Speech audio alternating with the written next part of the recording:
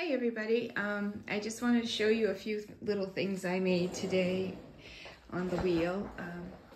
I made this little bottle or vase here. There's this one here, which is fairly short, and then this one that's a little taller.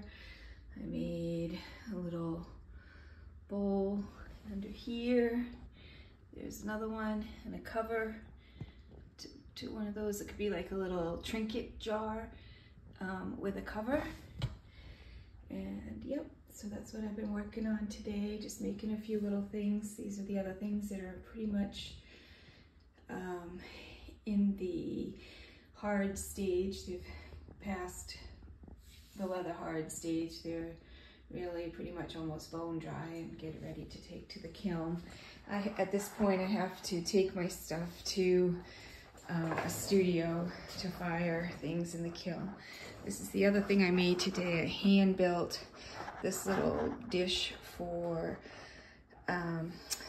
it's not quite leather hard yet. I did this a few hours ago, and I'm gonna work on it and trim it and do some designs on it and stuff.